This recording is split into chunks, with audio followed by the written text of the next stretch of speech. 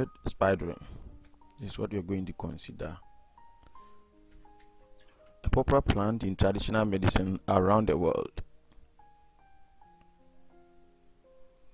Common names include hogweed, pigweed, spreading, hogweed, and other names. Have French, Arabic, Chinese names on the screen for your consumption.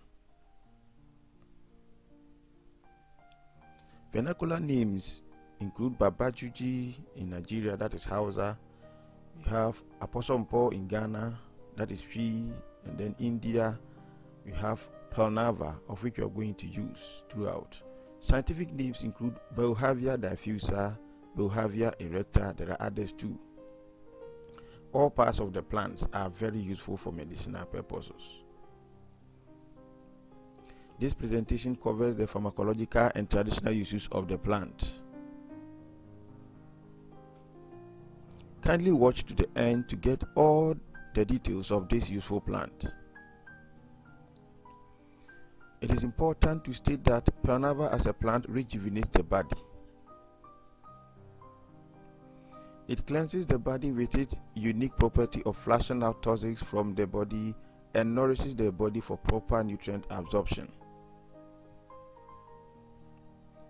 This information is for education purposes only. Kindly subscribe, like, and ring the bell to get notification of new videos. Let us now look at the pharmacological uses of purnava as proven by scientific research. In simple terms, pharmacological uses is about the use of purnava in the production of drugs used or prescribed by health professionals. Number one is antibacterial and very high antiviral activity.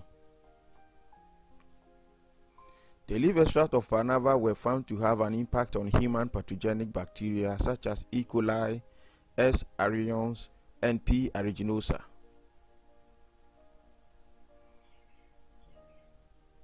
The root extract of purnava were found to have a broad spectrum and very high antiviral activity. Number two is anti-stress or adaptogenic in nature.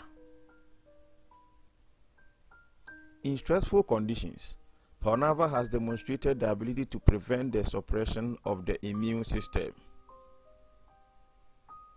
Number three is anti-diabetic or hypoglycemic activity.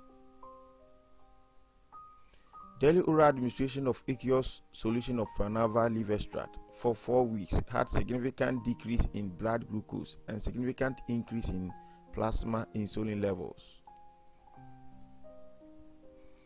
Purnava is an antioxidant. There are a lot of antioxidants that are meant damages caused by excessive generation of free radicals, that is oxidative stress.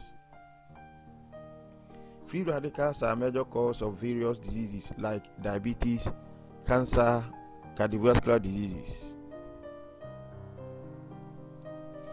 It is also anti-inflammatory in nature. The ethanol extract of leaves exhibited anti-inflammatory properties. Number 6, purnava contains phytochemicals that lowers cholesterol. Purnava contains tannin and saponin which reduce cholesterol levels and thus lowers the metabolic burden of the liver. The aqueous root extract showed hepatoprotective activity against toxic effects generated by carbon tetrachloride in the liver. It has also been found to have antifibrinolytic as well as antiproliferative and anticarcinogenic potency.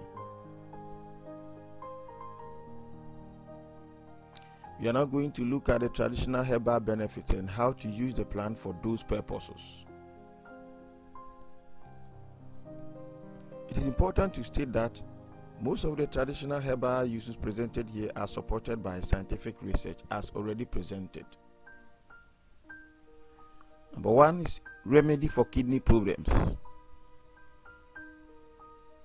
Traditionally, root or tender shoot or whole plant decoction should be taken twice daily for 1 month. For respiratory infections, infusion of the whole plant or juice root should also be taken twice daily.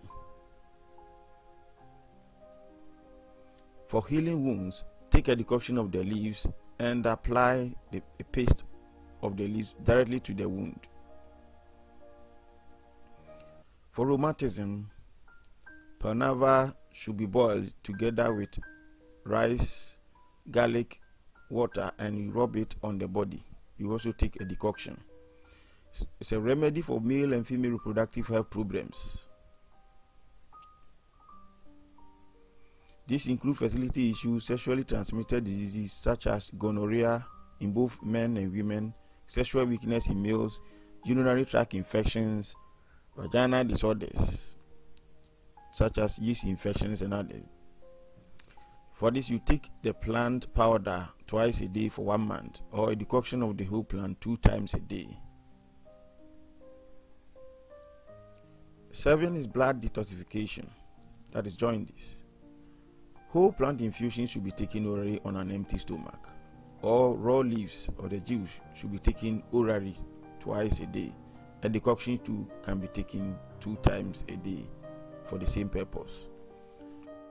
For skin disorders, the leaf paste or powder is applied to the skin, mostly mixed with mustard oil. It treats eye diseases. For this, fresh root juice of purnava is put into the eye so as to get relief from various eye ailments like night blindness and others.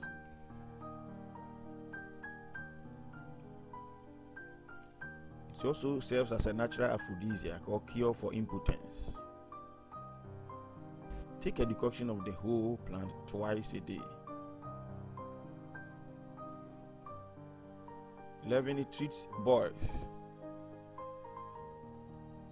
Grind the leaves to form paste and apply it on the boil. In addition, drink a decoction of the whole plant to detoxify your blood. Taking a decoction of all powdered leaves is also good for the following conditions: abdominal pain, anemia, asthma, ulcer, stomach ulcer, cough, fever, guinea worms, convulsions, weight loss, and other benefits.